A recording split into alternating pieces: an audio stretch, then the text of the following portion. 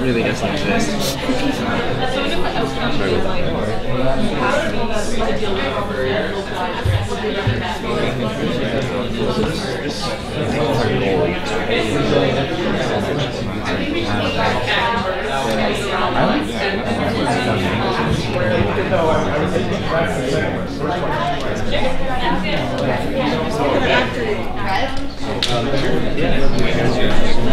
Big table. So what would we call it? Except as an inhibitor. But that's like a big We're talking 2 years ago. I think our idea now, we have like a little bit of conditioning over here. We're like, what if we do it, which is like maybe a little bit contrived, but we were thinking about approaching it from like your sort of natural nature, I would say one of the as well as like a social capacity perspective and an infrastructure perspective. Because our friend Emily over here is an engineer, so that's where we Yeah, I like that for sure. like love that idea. Yeah. no, just put it So I think all levels of politicians all over. Okay. And then I think we need to have look at like systems and systems themselves. For example, my background is community energy management. But I think you still need your urban planners. And we have a disaster. The only places in hurricane centers, the only places in the U.S. Northeast that have power without the district microgrid, and you're able to basically have limited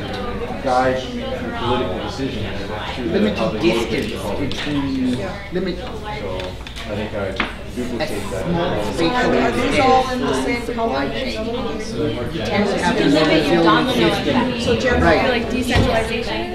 Yes. For example, worst case scenario, power goes up in the summer and have a little garden. But they can kind of like, especially for infrastructure, if you have like large infrastructure and like destroys, for example, forests or natural areas, natural Or like, protected do you want to areas, have but systems? you put up like a sea dam, for example, then they're gonna be inhibiting or at least somehow because they want to keep their So then, part of it. with that, like community guidance and I don't know how to call So it. enabling Microgrids. Maybe that's all in general. Or we, yeah. well, we can go with maybe depending on who's gonna People call that an enabling instrument. I like it. Where are these? What's these ones? Did you say community groups?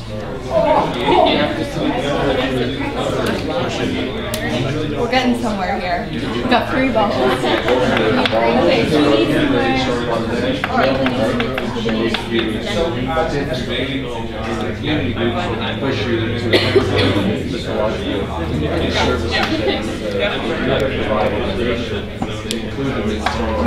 So what would be something where That's just one thing that is left out too is the natural environment. Like when we talk urban resiliency, everybody talks structures, land use, but we forget the natural environment.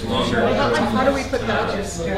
Bonding and bridging people from disparate backgrounds. I think you could work them into. I know.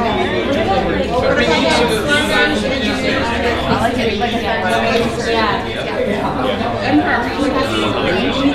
So they get a great. Will you toss us the, sorry, we have very short term, the key. Oh, yeah. Make it into a paper plane, that's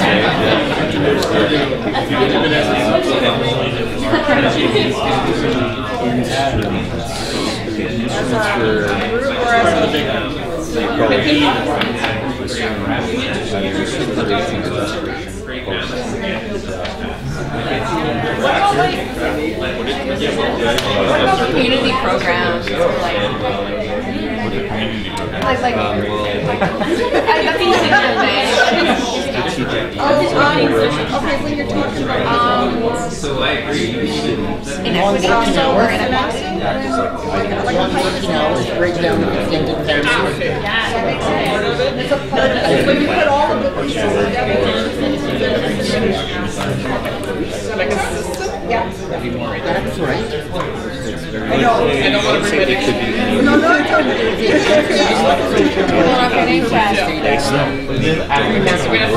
Oh my god, this is artistic.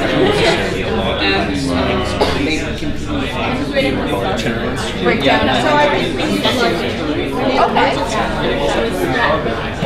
like, like all these watches, enabling instruments, I think inequality is too fundamentally there's so many different like plans or Of course, yeah, it's one municipality, because they're going to probably put down.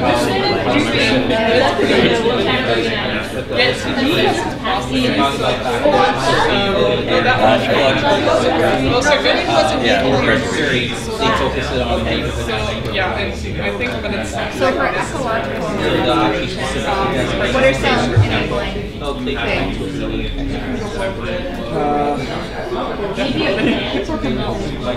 yeah, we were thinking about like the plans that exist already. no, it's just because it's strong. And the Plans that are in existence can be inhibiting as well as they're not necessarily planned for. That's an inhibiting Positive for in a situation where you don't experience disaster.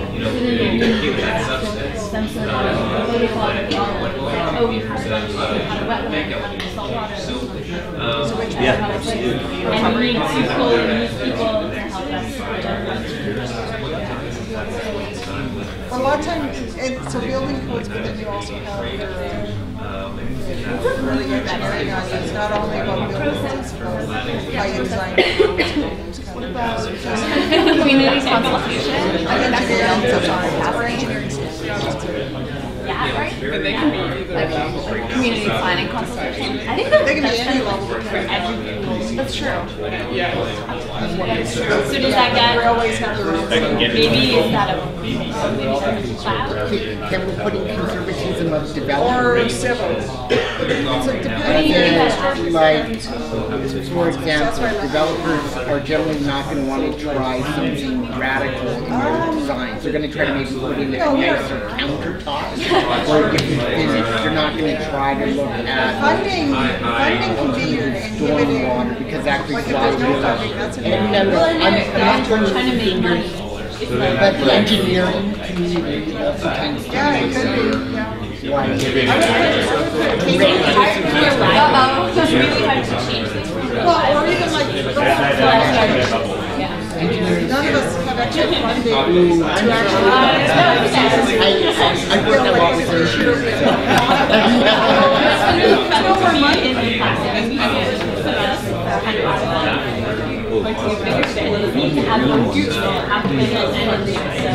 Oh yes. Let's bring out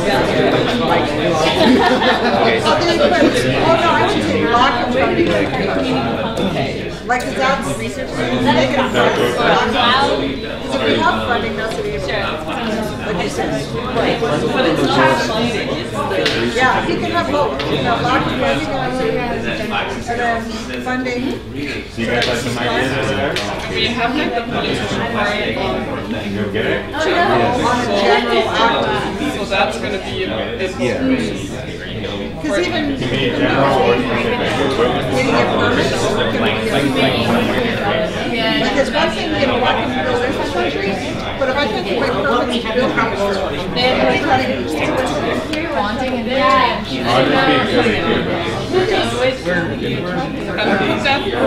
a big yeah. Do you really think I got thoughts. what happens. Want to look at that?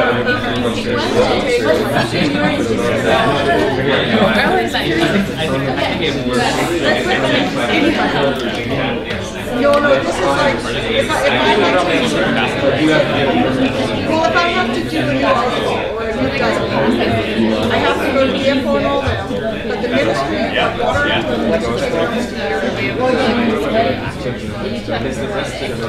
it's just their process. market Some of the processes is not. And if you're trying to build the infrastructure, it's a real crunch.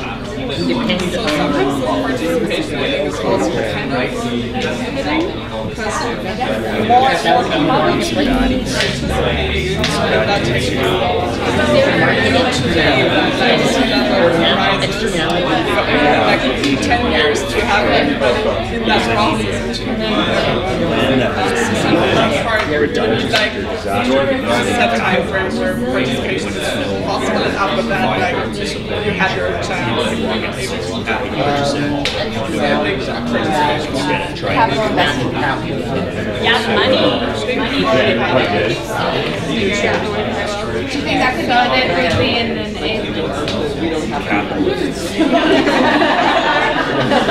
Did you do one for the?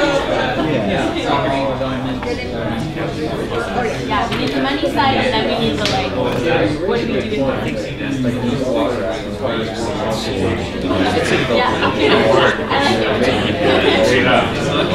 Cody is always really able to do it.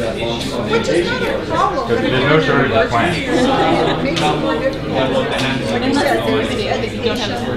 becomes a big part of it. Because it's education. Yeah, lots of people are. And dinner and community. I don't know how any words like depends on the street. There are private streets when you belong to the village, but there are also like northbound and that kind of stuff is more state related. And then also in terms of something like oh, you mean like yeah, that's right. Fine. So I guess when I'm I'm thinking even like a utility. We have a new utility. the physical district that has been engineered And depending on which municipality. and it had to be a small store.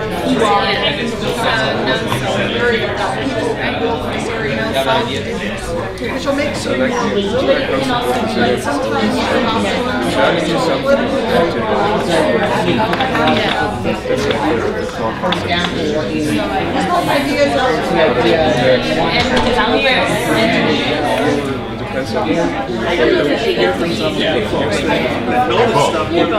that makes me jealous,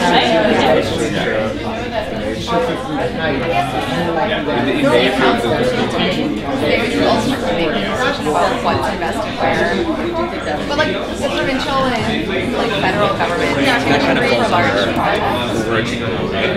Because like the province is responsible for like I mean if the city can afford it.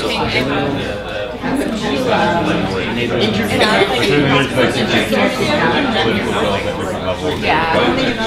Yeah, but so what are the issues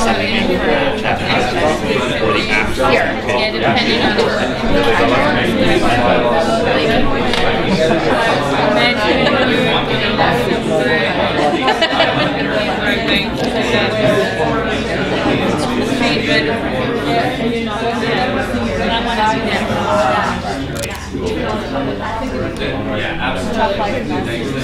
Is this still on? Yeah, this is still on.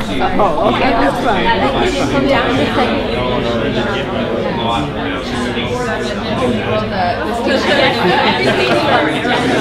I'm like, what are you jogging with?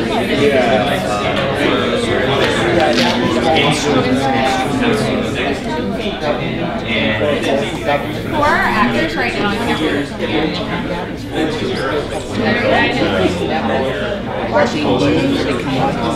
I like it.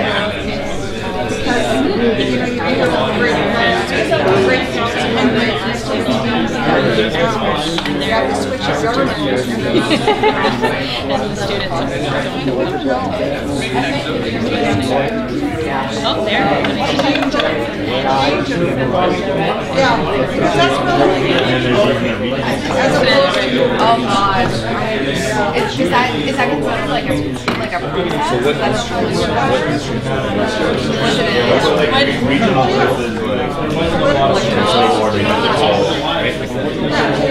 is. that a process or maybe it's like a general cooperation or conflict between levels of Just government? enact something that eventually comes to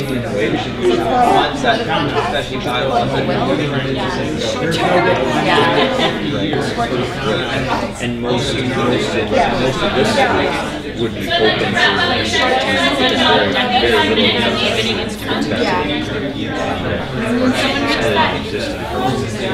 And I think that's something that we're doing. Well, it would be different if they were going to existing We have a lot of budget.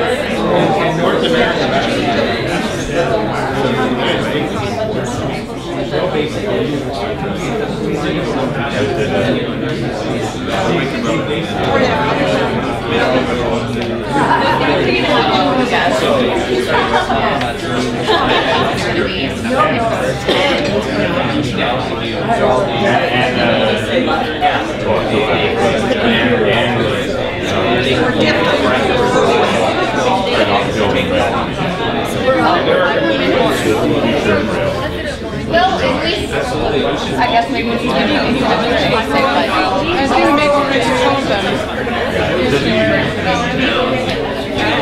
pretty wild. well, okay, to be fair though, my mom thinks that Alex is from like 30 years ago. And if they did that, that would help a lot because that bridge is unbelievably bad. I know. My solution to it would be like fix. Well, yes, but no, fair enough, but my argument would be that like if they built Canada Line extension, this would be where my priorities would be. Richmond, like, at least make Key West or certain wherever makes the most sense geographically to connect it, instead of having to go all the way to like stay where you are.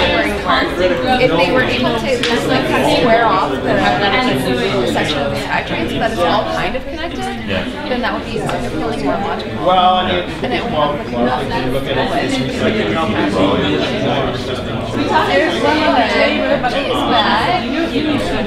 just saying, I'm just carrying the conversation a little bit further. I thought that would be the most logical way to do it. Like anything, prep those for there are a lot of people who think that way. So I think it would be useful. And if they're already planning on that rail,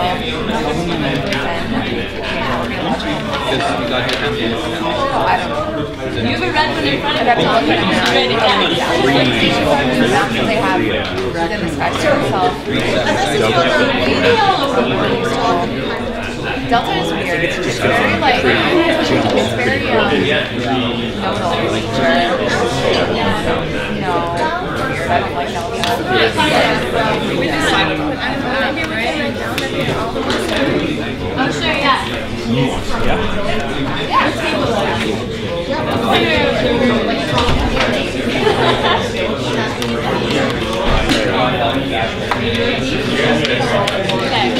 So like environmental legislation. To legislate some sort of, it almost feels like we thought we Am I putting infrastructure in here? brought up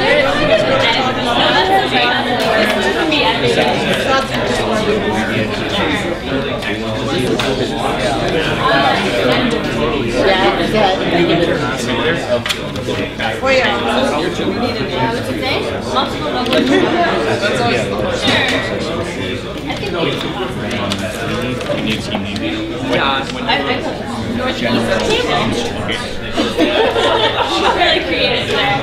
Told you engineering.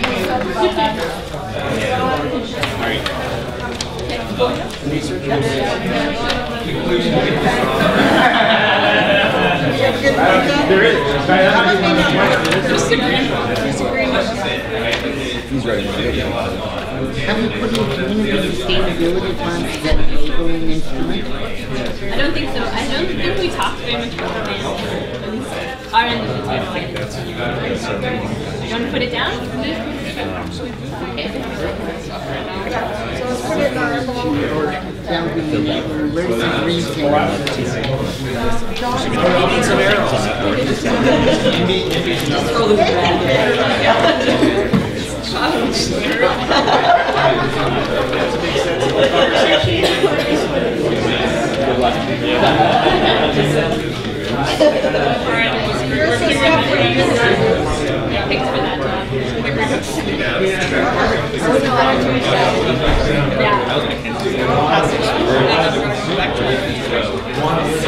Oh, so if this is his idea that he's stuck with sorting it out, Don't ever bring up any idea that's just strip yourself of all responsibility. Yeah. I guess it's the least space.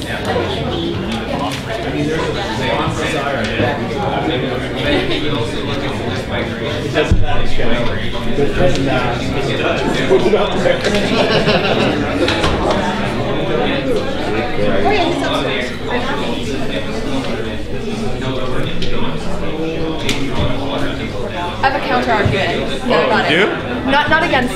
I don't think that the construction. I don't think that the construction of the bridge is what I'm getting at is transit throughout the region. I don't think that the city of Vancouver can accommodate every single person lives in the region. And if people are trying to live in suburbs or to make transit systems accessible and at least mildly. I'm not advocating for bridge. I was advocating for connecting the together. I think that's a better idea.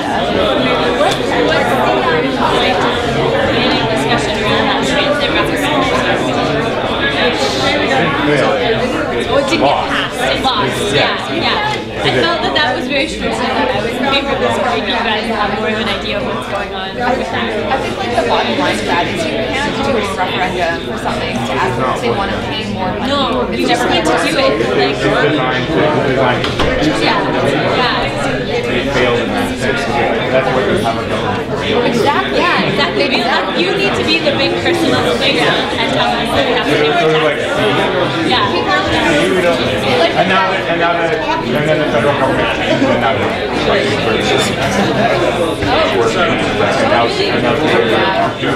So like it didn't actually matter. The city of Surrey has money for like whatever plan that they decide to do. It was a waste of money. If they choose like LRT or a SkyTrain or whatever, I think people are Where do they sort of I have nothing to do with it anymore. Yeah, it's like It's catering bit that's like always been. it's like made that the option for And that's really true watching my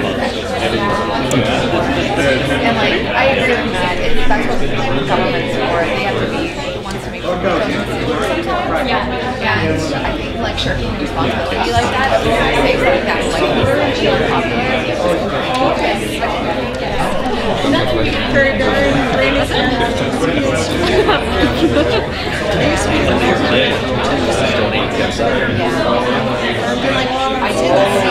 I did see a referendum for, you know, years or like building a massive tunnel. So you weren't voting for like people that were actually from the West saying that was supposed to do still voted to cancel because that's not the way that it was done. because you're probably aware of district energy, utilities, stuff like that. We're doing a lot of geothermal and stuff like that. Professor Shepard, the panel is beginning. Yes, you don't mind. Okay, thanks for quieting down. I'm delighted to be here, and I'm so happy that we have our visitors from Germany here. I'd love to practice my German on you, but you'd be very sorry if I tried. Anyway, I'd like to introduce the panel members. We have Kevin Hanna from UBC and Stephen Shepard from UBC. And I'm from Royal Roads University on Leslie Cape. And we've all been involved in one way or another in a project called Meeting the Climate Change Challenge. And actually Kevin has had a similar project that is national across Canada, and our project is really mostly BC. So you'll hear from Kevin next about his project. And then Stephen. But I'm just going to give you an outline of the MC3 project, the Meeting the Climate Change Challenge. These are some of the players. It had a cast of thousands, and of course Meg was involved, and Stephen, and the project was led by Ann Dale, who couldn't be here today, but she's in Ottawa.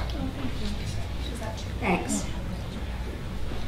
I just put up this poster to show you what the research questions were. How are communities in BC responding to climate change? What are the drivers of innovative action on climate change? And also, what are the obstacles and opportunities? What potential do these innovative changes have for transformative change, for transforming communities? And shifting the underlying development paths.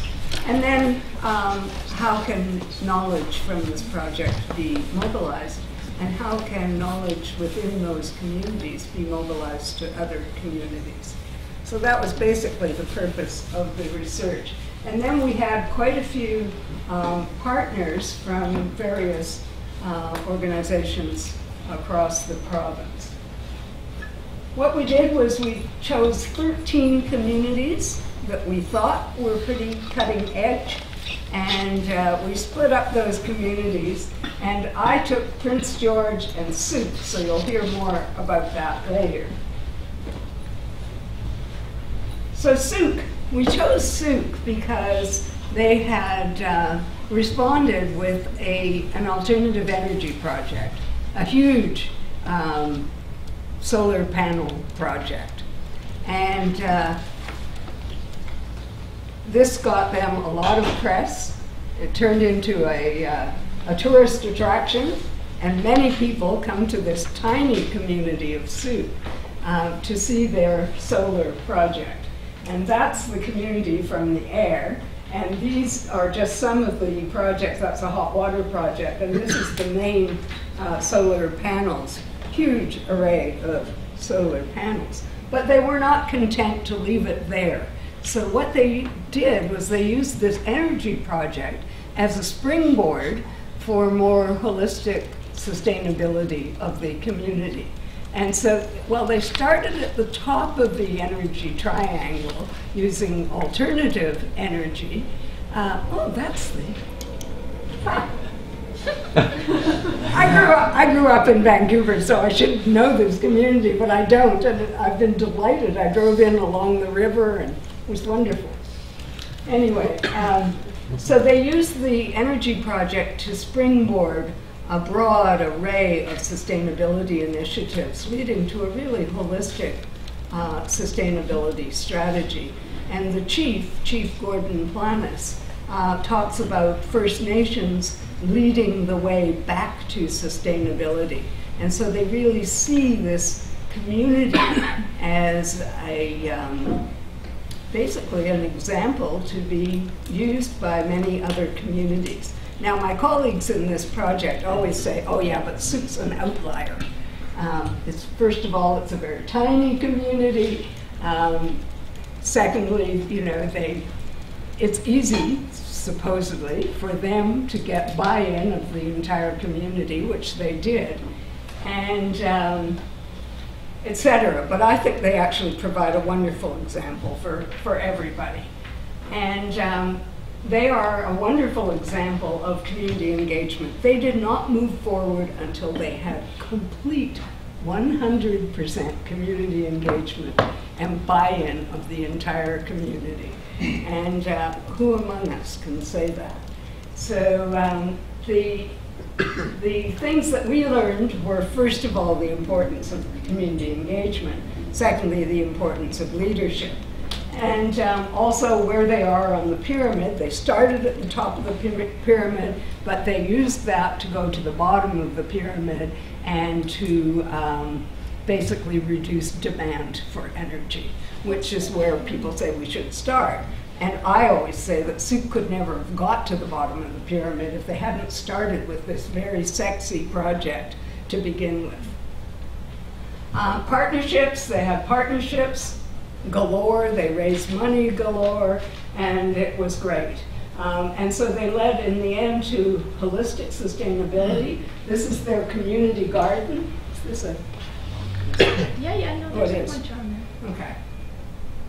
Anyway, that's their community garden. So they're involved in food security, growing their own food.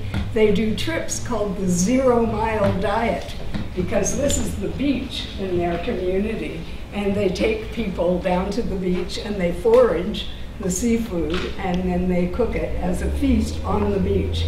So it's a 0 Mile Diet.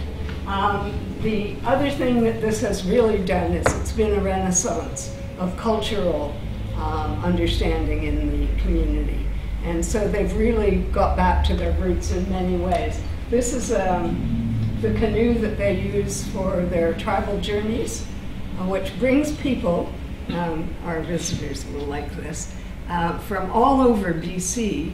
All the coastal communities in BC get together in the last week in July, and they paddle their war canoes to a place that is now the host. So every year the host changes. And I paddled this year with Sue down to Washington, and we visited all the First Nations communities in Washington. And this coming year, the host is Campbell River, another one of our sites. So this project turned out to have many, many different benefits for this community. And some of the co-benefits are the tourism that they've attracted. And so now they're charging fees to do the 0 Mile Diet and feasts, and for groups all over the world who come. They're also taking knowledge mobilization very, very seriously. So they're traveling the world. The chief just got back from Australia talking about this project and the benefits to the community.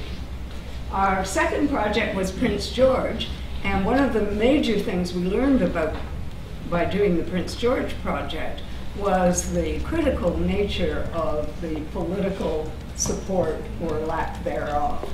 And Prince George began as a very innovative community. They did an exercise called My PG, that's Mr. PG up in the corner. Prince George is famous for Mr. PG. So they did a huge community engagement exercise called My PG to do planning around both mitigation and adaptation to climate change. And they fostered a lot of partnerships with the Fraser Basin Council. Is there someone here from? Good, excellent, yes. And that was pivotal in their project. But they had a change in leadership, a political change, and you may know more about this than I do, but their sustainability department was completely gutted, and it was basically the end of their innovative projects responding to climate change. So the results of the first phase of meeting the climate change challenge, we found basically 3 general findings, 6 drivers of innovation, 4 barriers, and a partridge in a pear tree. And then we created an action agenda for the province of British Columbia. So the general findings, the importance of provincial policies, and BC has a carbon tax, as you know, and we created the action agenda to basically support policy making and to leverage those existing activities. The majority of our cases framed climate change as a sustainability issue, and I put the arrow to resilience, because ever since I was invited to come here today. I've been thinking about the relationship between sustainability and resilience, and I've got 5 minutes left, so I better move right along. And drivers of innovation, I'll let you take a look at this, but mainstreaming climate policies. And the last one here is an interesting one, extreme events, so as being a motivator for change. Barriers, lack of funding, electoral cycle swings, lack of leadership, etc. 5 success factors. I'm not going to go into these because by now these are pretty well known, I think. This is the action agenda. We had 12 recommendations for an action agenda, including district energy systems, which many of our communities have. And now we're in phase 2 of the project. And we're basically spreading out, and many of the people involved in this project are taking the project in a number of different directions. And you will learn about some of those today. And one of the directions we've taken is these peer-to-peer learning exchanges, where we bring people together, mostly practitioners from communities, and address a number of questions about how they're addressing climate change.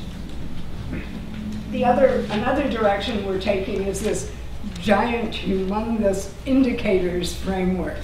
And if anyone's very interested in indicators, I can talk to you later, but of course I couldn't bring it all up on the screen, but I can talk to you about it. So we've identified the areas of the indicators and then a number of indicators in each of those areas. Kevin, over to you. Great, thank you.